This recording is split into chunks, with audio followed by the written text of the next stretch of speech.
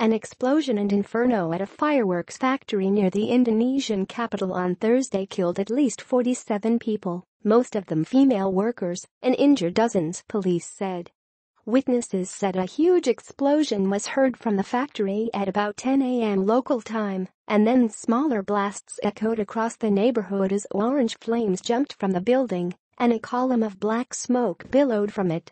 The death toll could rise as many of those who escaped have suffered extensive burns, said Nico Afinta, General Crimes Director at Jakarta Police.